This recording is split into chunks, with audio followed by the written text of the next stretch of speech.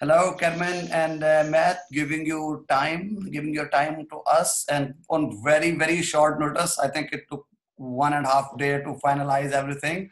The reason behind this session and taking your time uh, is that students have a lot of questions which they really want to hear from you, and they want to know about the life, how is in Karlskrona, around the BTH, and what's going on there.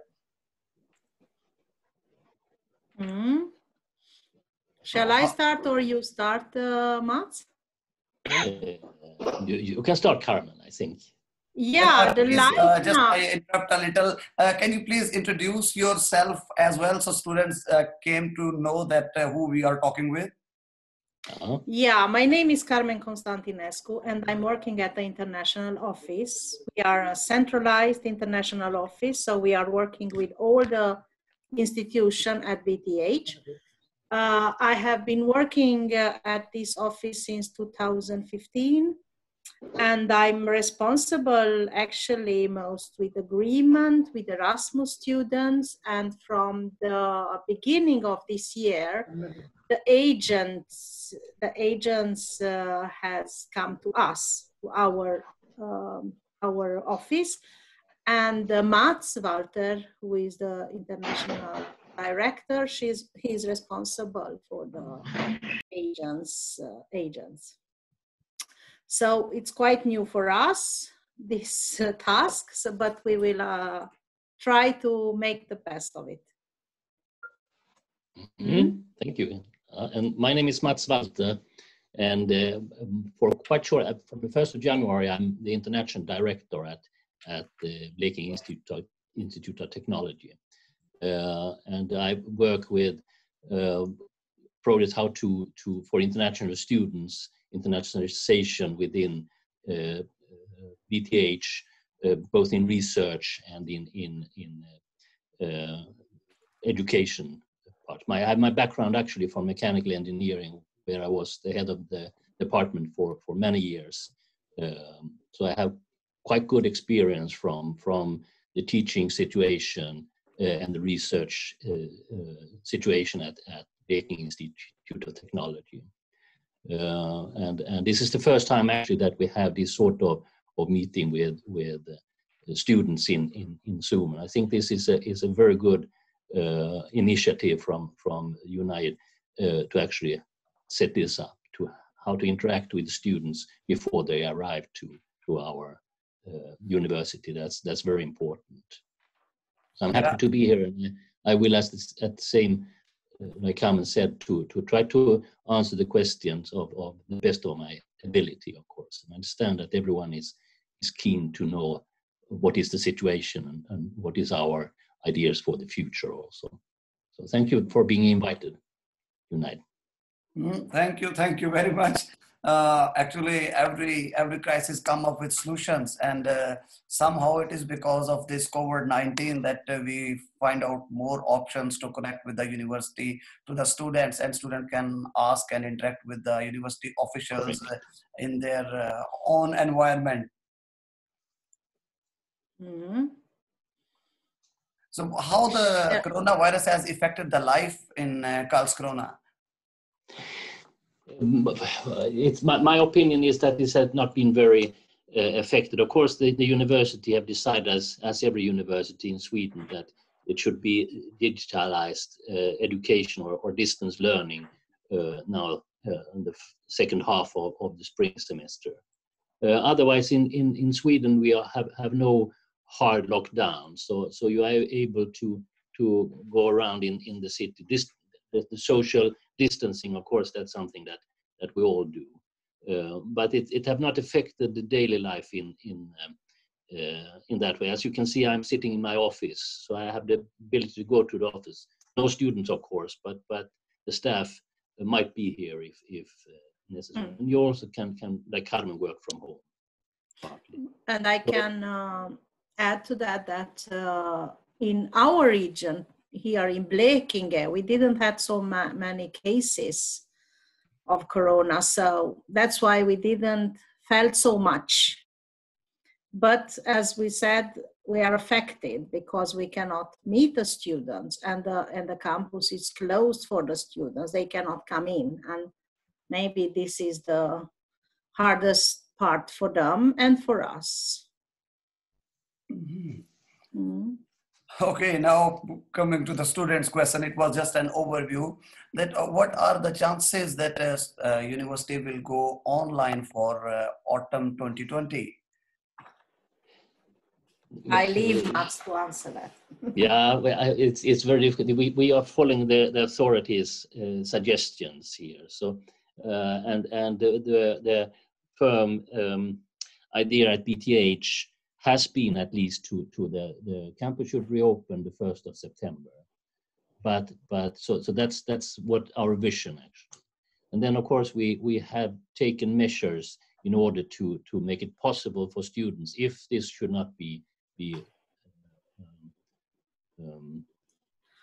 done, how actually to have the courses digitalized or in distance learning, in order actually in that case to arrive for the spring semester 21. These are two options. Is there any possibility that if student got a decision or a residence permit in middle of the semester, for example in October somewhere, so they can come and join in the middle of semester? Without saying that I for sure know, but I think that must be the idea, because the courses will be given in campus also. So it will be double given. The students that's here will have the courses, and the students that have not the possibility will study at home or at their home university or some other place. So and as you might know, the semester in Sweden is divided into two parts. You have a study period 1 from typically September to end of October, and then you have the study period 2 from the beginning of November until December. Study period 3 and 4 in the spring. So I think that should definitely be a possibility. If a student studied the first part in distance, he or she has the possibility to actually arrive for the study period 2. Yeah, because recently we have received an email from the migrations worker that if your classes goes online for a shorter period, but you still have intention to go to the campus and continue your studies there, then you will be treated as a regular student. So you will not considered as a distance student. Right. So that's important. That's important. So I know the migration board have to change their rules accordingly. So I know there is discussions how this should be met in a good way, that students should have the possibility to get, for example, permit for stay and so on, in order to actually arrive during the autumn semester. And is there any possibility to start any spring session? Like now BTH has only starting in autumn. In distance to start the program. Yeah, to start programs. It's follow the year, so that has to be dealt with on the program level. So that's not within our ability to make this sort of judgment. And I think since the courses will be given during the autumn for students that are here, it will be of course courses can be given for our Swedish students, but in English. So these are courses, and to give them in that way a double, I think that would be difficult. But and the possibility of deferment in that case, if a student want to be on campus and they have admission in autumn 2020, can they carry forward their admission to autumn 2021? Yes, we have on the website application for deferment actually, so they can apply after they have got after they have got the admission. They can apply for the deferment.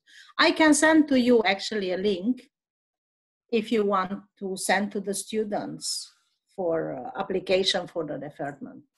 It's very easy. It's very easy, and in the most cases they are accepted. And is there any second semester scholarship available in BTH or second year scholarship? Each year they can apply for scholarship when the rounds are open. So if they have come here for 2 years, if they didn't get from first year, they can apply next year. Yes. So they have, from scholarship, I just remember we have one student, we talked about him yesterday. He got a scholarship and he has a problem paying tuition fee from Pakistan. And recently he got an email from the bank that even if university send email to him that you need to pay tuition fee, then they will release the tuition fee. So is there any possibility that he will get an email? I have sent an email to the tuition office because I don't have the access to that database and I don't know about that, but I involved already the admission. So yesterday I sent the email. So I hope today or tomorrow I will get the answer. I will forward to you as soon as possible. And if a student, or I will call them after meeting as well. I can. And if a student, if for example, university goes online and student want to apply for tuition fee refund, is it full refund or any administrative charges will be deducted? Can you answer on that, Mats? We will be very understanding with refunding. So I don't think there will be any charges for the refund. The refund will be fully refunded. That's my belief, at least. And is there any extended date to pay the tuition fee? Or what will be the last date? I know I don't know the exact, but we are open for late payment. So it's not a certain date. I think it should be the 13th of May, if I'm correct informed. But this date is not set very hard. So it's possible to pay later if needed. Easiest way for each student, as much as I know today, is if they have so many questions about this, is to email the tuition fees. I can send to you the email that we have here. They answer quite fast, and they are the experts on that. I wish they were here today, but they could not attend, but I can send to you the email. All the emails regarding the tuition fee, I can send to you. And does university provide any accommodation to the students? Should they have to apply any platform or any website? We don't have our own accommodation, as we don't own our accommodation, but we are in contact with a lot of landlords here, and we have a woman who is working close with these landlords and help the students to find accommodation. Actually, the last 2 times, no student were without accommodation. So we have solved very well this issue in the last 2 semesters. So it's easy. It's quite easier than it has been before. But we don't have our own. They need to apply by themselves. We are not dealing at the university. University only facilitate the contact with the landlords. Like so all the other universities. In Sweden, I think it is not allowed to any university to have their accommodation, if I am not wrong. That's correct. But we have accommodation officer, or how to say, coordinator, yes. I think it's quite convenient and also very smooth to get accommodation when before you arrive, actually. So this shouldn't be, at least as Carmen says, it has not been for the last 2 semesters any problem. No. Oh, that's great. And as some of the students come with the family, is there any family accommodation also available for the students? In this case, maybe they need to find somewhere in private. And actually, our student union have a lot of contacts with the private market here, or the private market contact them, and they have already a lot of informations where it is, and yeah, it's good to contact them as well. But we don't provide for them, and they cannot stay, for example, with the whole family in the student accommodation. You know, there are the rules. They cannot stay more than 1 or 2 in one room, and then if they are more than that, they need to have another apartment. But I know that many students, international students also, they have larger apartments or Yeah. actually 2 or 3 rooms. So that shouldn't be, but it's not coordinated in the same way. No. We have students from other programs. They are coming with families, actually, especially those from MSLS program. Oh, yeah.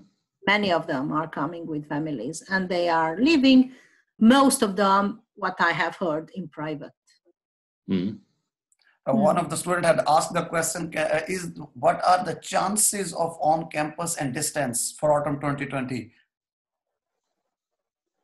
Well, what is the chances for autumn 2020 to be on campus? I think they are asking the same question in a different way. Yes, it is the same. It's very difficult. In my beliefs, there will be a campus alternative and there will be a distance alternative. And it's up to the students to decide which one to choose, actually. Then, of course, it's depending on the situation, not only in Sweden, but also in the rest of the world. What abilities is it to travel or so? So it's very hard to say. But when we started this, when we actually decided to have online courses, the firm idea was that it should be the two ways, actually. So we shouldn't state that it should only be online or it should only be on campus. So both ways are definitely firm ideas. And we got an email yesterday. I think you got that email too, Mats, about welcome meetings. We have always welcome activities, and they prepare both for campus meeting and the digital. So we don't know. They prepare for both scenarios. Yeah. So they are still working for the live welcoming and with the digital, because nobody knows. So we are in as Mats, you better understand this, that some of the courses are impossible to take online when you have some practical work, especially when it's electronics or mechanical. So correct. That will be, I mean, that has to be solved on course level in a way, and how this can be solved. Of course, there will be elaborations in electronics, mechanical engineering, whatever, and that has to be solved. And I think it might be that when the students arrive in the spring, there might be certain days for actually catching up these sort of tasks. So every student should be able to continue their studies with the same background as the students that have been here. Of course, there will be this sort of whether it can. Yeah, basically, when students came from a different background and from different geographical areas, not everyone have the same access to the internet and the same speed. Especially in Pakistan, we have some remote areas where we don't have that high speed internet available. In big cities, yes, it is. But in the countrysides, student might face this problem as well. So will it be comparatively a relaxed examination, or it will be the same strict for everyone? That is too early to make any ideas about the exams. What definitely would be that all the material will be recorded. So if there is classes given online, these will be recorded and can be seen afterwards or at their own convenience. That will be. When it comes to exams, it used to be online, but it could also be home exams and so on. But this has to be dealt with. And is there any time frame for deciding the classes will be either online or on campus? Like in Linnaeus, they have decided to give their opinion on 25th of May. So on 25th of May, they will decide either they are gonna online or they will gonna on campus. I mean, what was the ambition is that it should be both, so you can decide and you can arrive during the autumn also. But when BTH as a university will make a decision whether all education should be online, it's not taken yet, and it must be taken rather soon. I don't have the date for when this decision would be made by our Vice Chancellor. Actually, there will be quite soon. And Abed, the question you have asked, you just joined a bit late. Matt just has answered that question, that they know it very well that there are some courses in which you require to have a practical work and you have to be on campus. So they will find out a way to fix it somehow, because they are asking the same question. So I just rapidly wrap it up. That we have already answered that question. But the ambition is of course that if you study a course online, it should be the same quality and with the same, you should give the ability to take the continuous courses during the rest of the education in the same way as the students has been here. So then it has to be dealt with depending on the course, and where it should be during the spring semester might be that you have certain parts of the course in order to catch up or get the same knowledge as the students that have been in place. And one of the questions is that which type of industry is more popular in Sweden? Is it auto industry, mechanical constructions, or computer sciences? Which have the most scope? For sure, for Matt, it is mechanical. We have very, very large companies, and as Sweden is a rather small country, we are quite famous for our industry. And you might say that the backbone of Swedish wealth and so on is within mechanical engineering. Very lot of in automotive and this sort of industry. But then of course we have in the telecommunication system with Ericsson and so on. So software engineering, computer science as well. Computer science. So, but traditionally it has been within mechanical engineering, so to say. But we are very broad. So I mean, the possibilities for a student to actually continue after their exam here in every other field that we are giving educations is looking good, so to say. And is there any possibility if university goes online, there will be a fee deduction of like some percentage of tuition fee? This have not been. It has been discussed, but what is said at the moment is that there will be no fee reduction. So the fee will be the same, and that this is actually to make it clear that the courses should not be of lesser value if taken in distance. So as far as I know, the course the fee will be the same. There will be no reduction. Yeah, if the quality of education remain the same, the tuition fee will also remain the same. So they are directly proportional to each other. It should be, of course. It should be. And again, the question's getting repeated. I think instead of repeating the question, we are recording this session and we will put it on YouTube. So you can ask and you can listen those questions about what is the decision and what will happen if it's gonna be online. We have already discussed this. And Ijaz, you were asking some question. Yeah, my question is from all of you, like you and Matt and other lady, that in these days, in this situation like COVID-19, everybody is worried about that whether I will be able to go to Sweden or not, or will be able to getting my education on shore. How we can convince, or how we should talk to the student that you should get admitted first, you should get admission, and later on, as per the situation and online, even if it's online classes or on-campus classes, how we can convince the student? Can you give some guideline on what points we should talk to the students, or we some attractions to give to the student to get them enrolled? Will you allow me to answer this question? Yeah. Because I have some updates. I will share with all of you after that.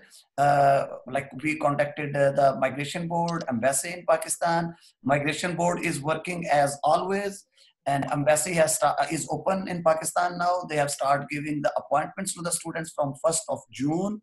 And thirdly, today one of our staff from Pakistan has called Embassy in Pakistan. I have that audio as well. I will forward it to you. And they said that we are operating everything as normal. And what we have discussed earlier, that university is giving the both option, online and on campus. There is one email from the Migration Board that if your study is not the whole as a distance, like your program, the 2-year program goes online, then you are not eligible to apply for the residence permit. But if your degree program is partially online and partially on campus, and you can join the classes on campus anytime, so you will be treated as a regular student. So things are, I think, quite obvious at the moment that Migration Board will work as always. And until now, we haven't seen any single refusal from the Migration Board on the basis of online classes. But we have seen several cases who already got the residence permit. So if you want to add anything, Carmen or Matt.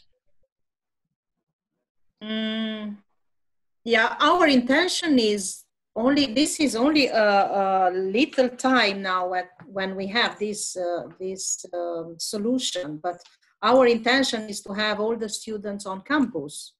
So this is only for this semester is taking this decision. We have not decided for next year.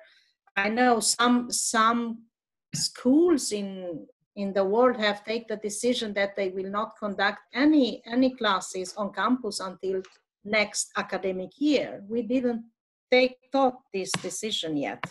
We only have for this semester. And our intention is to have on campus, not digital. What can you say something, Matt? I agree. When all this with digital is actually to make it possible for students that want to study abroad to start their studies in the autumn, arrive during the autumn or at the latest in the beginning of January. So I mean, it's actually to make it possible for young people to go abroad and fulfill their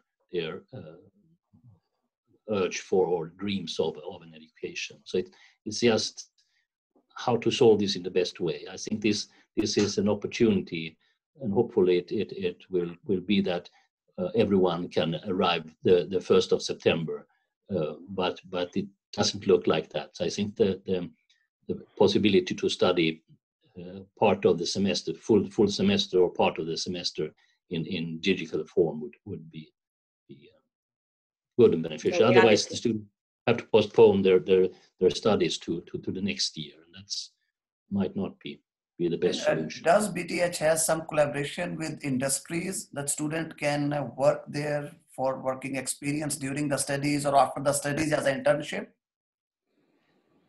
That is very much up to the students. We don't have any collaboration, as far as I know, in the more organized way when it comes to internship. But Carmen perhaps knows we don't have this sort of let's say. No, but all the master theses are in collaboration with the industry. So they got the opportunity already there to get in touch with the industry, and many of them are continuing. As far as I know, it's a pity that Guru Dut is not here because he have a lot of knowledge about this collaboration, and he is working a lot with this project. Actually, from the students who are students from our double degree program that we have, a lot of the students got jobs after the master program. So I mean, within the courses in the program, there is quite a lot of cooperation with companies, and definitely, as Carmen saying, the thesis work that's done in the masters, it's one semester actually in the end of the education. It's almost always connected with companies or industries, and very often also that the students will have the possibility to have their first job within that company. And very often also it is paid, but it's not anything up to the university. It's a contract, you might say, between the student and the company that provide the thesis. There will be money involved actually, so they used to pay the students for the thesis. But as I said, that's not something that we deal with. It's between the student and the provider of the thesis topic. And we don't know how this crisis will affect the companies as well in the future. It's very hard to predict these things, but we still collaborate with the industries that we have here nearby, or even in Gothenburg, in Stockholm, the students are doing their master thesis. I know for sure because I work with them. And you might say also that there is it's a great need in Sweden for competent and good engineers and other services. So I think it's university. This is a task that we have to actually provide the companies and industry in Sweden with competence, and as such we develop and give our educations with close cooperation with the company. So this will be suitable for future. And from, I don't know, United, if you have heard, but from 1st of January, the migration board have decided that all the students who finish their school, their education, 2 years or 3 years education, they get an extra year for residents to apply to search for job. Have you heard that? Yes, we heard that they will have a post-study job-seeking work visa. And does it apply for 1-year degree program as well, or it is only for the 2 years? I think when you receive a degree, it doesn't matter which degree you have. You need to have a degree. So when you have bachelor or master, we don't have 1-year degree. Yes, we have, but I think it's applied for all the degrees that you can take. And if a student came to BTH, is there any possibility to change their 2-year degree, like of software engineering or mechanical engineering, to 1-year degree program? No, not. There will be no exams as such. But of course, they will get a statement that they have fulfilled these courses. But there is no title. So no 15 credits thesis. They must have to have a full semester thesis. Yes, I think so. They have to have so fulfill the program goals and so then it has to be a 30 credit 1 semester thesis work. Okay, is there any question if I have missed here? Because there are a lot of questions, and I was just focusing at and listening what the conversation was going on, the gap, and so there is one very technical question actually, and if a student like start studying as a distance, and he completed his first semester as a distance, and migration board gave decision in second semester and refused his visa. What will happen with him? Someone has make very complex scenario actually. Yeah, it is hard to refuse him the visa when we are conducting the education on campus, and if they cannot refuse the visa if he have all the courses passed. So it's hard for me to see that happen. But if it's happened, I mean, we have to be open to find a solution. If this should happen, that you have fulfilled the courses. In this case, we can email migration board. We are doing in some cases, and then we explain. So I don't know. University It's will from, stand with the student. So Yeah. yeah, university will it's stand so with the student. individually, you cannot answer for the whole because the migration board is looking for each individual case. So it's But very Junaid hard. bhai, Is there any possibility for second semester tuition fee to pay in installments? To pay In installments and delbetalning. And delbetalning. I don't know. I think that should be actually something discussed, that in the semester you should pay for each study period. So it should be quarterly paid in one way. But there has been no decision. But it's better to send those questions to that email I will send to you after this meeting.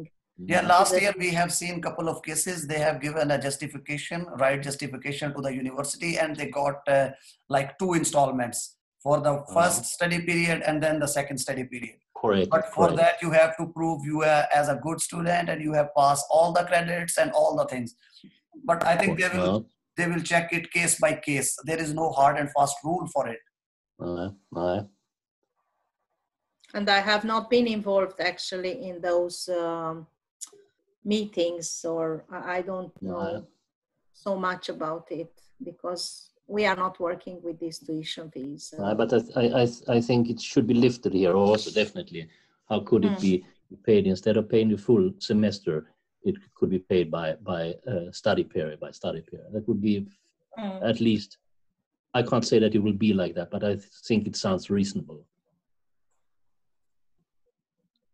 Junaid bhai, I'm confused on one thing, that if the study is online, when should a student apply for the visa? Because the question you asked Carmen and Mass earlier, that if he got his visa refused for the second semester, what will be the situation? So what is the right time if the first semester is online? When should a student apply for the visa or study permit? But the student can apply for the visa as soon as he gets our admission letter. Because if as we said before, he can come to Sweden and live here and maybe have only the first semester online. He can live here and have the online education from home. There are better connections here with internet and so on. And from the study period 2, he can come to the classes. So he can apply as soon as he can. Libraries are open. Libraries are open. You can get help from reference books and. Thank you, Carmen. And isn't there a rule also stating that 3 months before your entry, you can't apply? You can't apply a year before, actually. Is that correct, Carmen? I don't know. I never heard about it, but I think there are rules. Yeah, as soon you apply as usual here when the semester is open here in September. You should. And then even if it's a delay in the visa application, you have time to arrive to the second period. Oh, yeah. Because sometimes we have seen the delays from the embassies, and we had this, they always ask us, when is the last time for the student to come? And in the previous year, we had these 3 weeks roll call. And after that, they were not allowed to come. But we will not have this in this autumn. We will not have this rule. They can come in the second period or during the first semester, and maybe they can have, maybe they will have distance education from home here. If I add on, is it not a good idea to keep this policy for the rest of the years as well? Because in that way, the student who don't get the residence permit in time, they can come and join even later on. So it even sounds better than the previous years. Yeah, I know. In one way, I think this is, of course, we have thought about it, that it might be for the future, because it will be cheaper and so on, and everything will be perhaps smoother. But at the moment, this is just done for covering up for the current situation. But I think the idea, United, it's good. It might be attractive actually to start your studies at your home and then arrive during the autumn in a more calm way. And also, yeah, I think for the migration every year, dozens of students get rejected the residence permit because of this, that they are late and they can't join the classes. Correct. And I mean, it will be made much smoother and easier for the migration board to, if they could spread this over the full year and not only in 3 months during summer. Actually, so it's a good idea. It's not depending on us so much. It's on the teacher, and we need to take this decision for the teachers to have this digital education. So until what we know today is only for this year, but it should be great if we can continue with that. So at least somehow this COVID-19 is good for us, that we learn many new things. I think. Exactly. I think so, definitely. If the material now during spring, it can be shown actually that the online material that have been developed will be used in the future courses. The teachers can put more time to more advanced questions than just having the same class every year, same. They can be more agile and so on. So I think if you develop this material in a wise way, not only for helping up the current situation, if you do it in a clever way, it will be the material will definitely be useful. And as you stated, it might even be that this could be an opportunity. Say that always the study period one could be an option to study in remote or in online. We can see the effects of this only next year, only in a year from now, because we cannot see and predict now how it will be. But if we see that it's work, and maybe we can have more argument to go for it. So it's hard to say, but we will work on it. So if I summarized all the things that we have discussed, is that BTH, it's not online until now, but if it goes online, the option to be on campus is still there, and students can apply for the residence permit, and like migration board is working as they are working as always, like every previous year. And if the student got the residence permit, they can come to Karlskrona, to Sweden, and even then they can continue their studies online or on campus. And if they are in Karlskrona, close to BTH, they can use library and other things.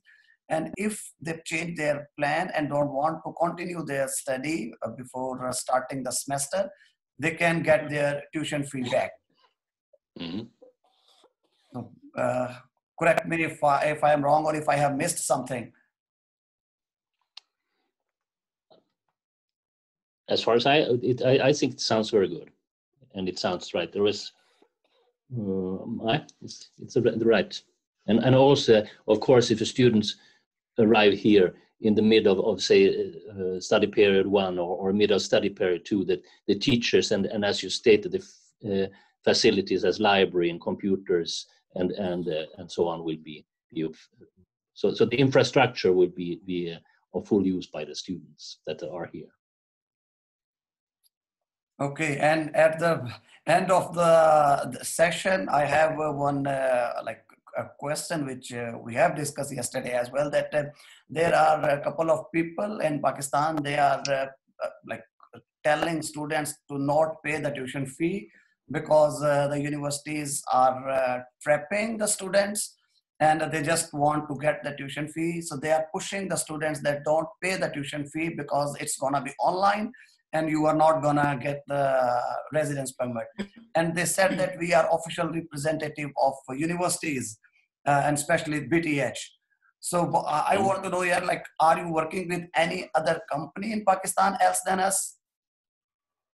Not in Pakistan. We are working with a company in Nepal who have a sub-agent in Pakistan, as far as I know today.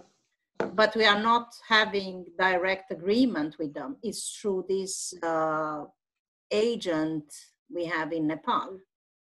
So we don't have certain rights to another one, no. So these are just the rumors. So all the students who are in this session, please take care of all the information which we have taken directly from Carmen and Matt today, that things are not like that you heard from the other people, that university is trying to trap you or trying to get your money. It's No.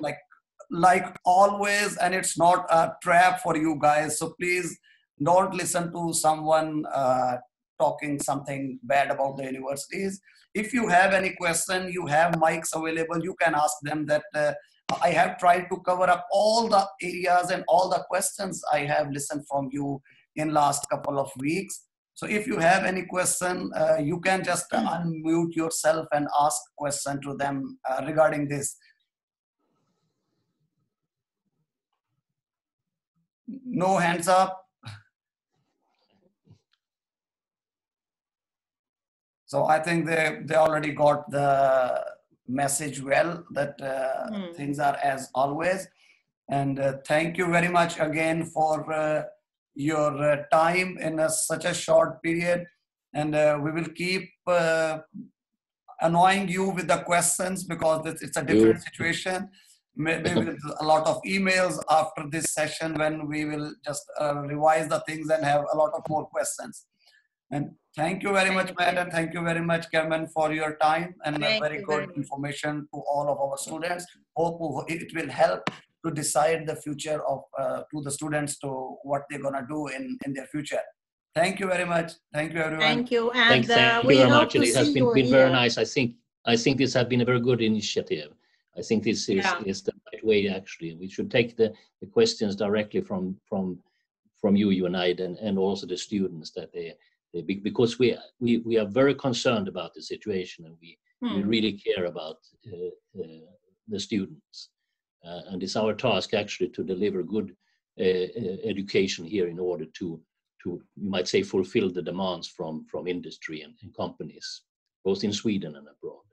So we are very happy to have met you, and I hope that we will see you in Sweden in a quite near future. He is in Sweden. Yeah, I know United. I know in Sweden, but the students here that listening, yeah, they make a wise decision, and whatever. The best way for us is for all to come here. Actually, I think so. So thank you very much. See you, all the guys in Karlskrona, and maybe in a cricket ground as well, because as I told you, I visit Karlskrona like 3-4 times a year to play a match with their team. So, hope to see you guys there, and thank you very much for your time. Thank you very much, and take care of you. Bye. Bye.